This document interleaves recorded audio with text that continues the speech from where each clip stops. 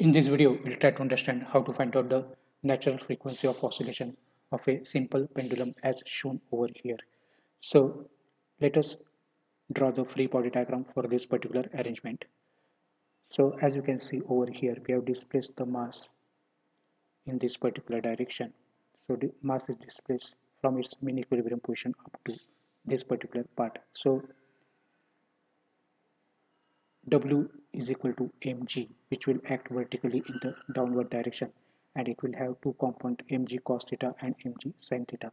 So if the angle made by the simple pendulum, a small angle made by the simple pendulum with the vertical is theta, this distance is x, horizontal distance is x, L is the length of the pendulum, and m is the mass, then because of this particular displacement of the mass, the elongation of the spring will take place, and this W is equal to mg, that is the weight which will be acting vertically in the downward direction will have two components. One is adjacent component, that is cos component, another one is opposite component, that is sine component. So this mg cos theta and mg sin theta.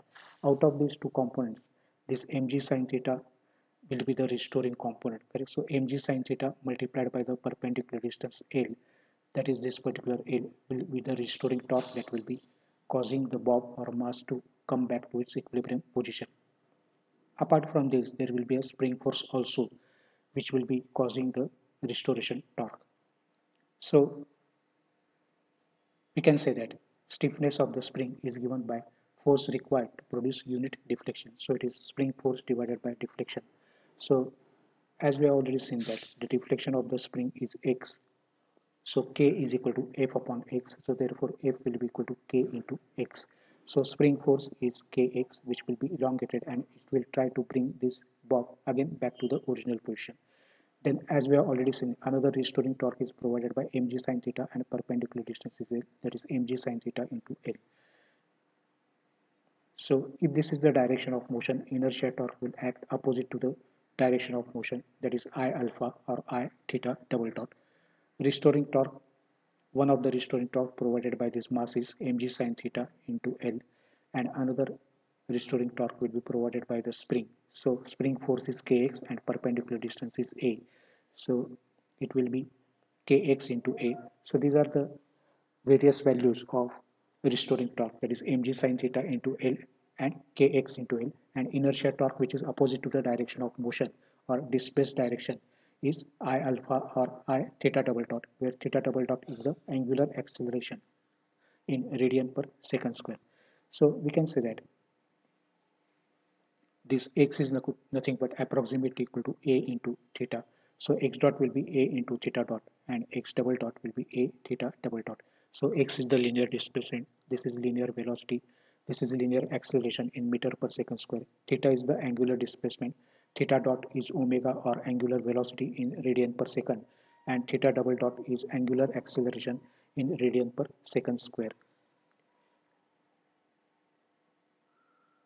Now we'll start with our derivation part for this.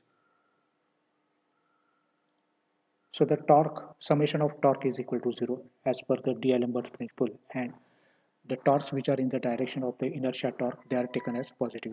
So restoring torque and the inertia torque, they are in the same direction in this particular case. So I theta double dot is our inertia torque, Kx into A is the torque produced by the restoring torque produced by the spring, and mg sin theta L is the component of the mass which is producing the restoring torque. In place of x, we have substituted a theta. In place of sin theta, when theta is very small, we are substituting theta as we have already seen.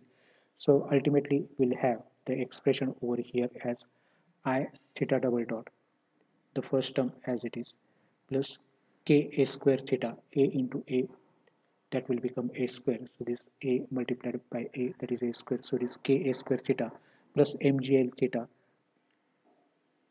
mgl theta is equal to 0. Now from the two terms, correct, you can take theta common over here. So it is I theta double dot plus ka square plus mgl, bracket complete. So we'll write down this term in bracket into theta is equal to 0.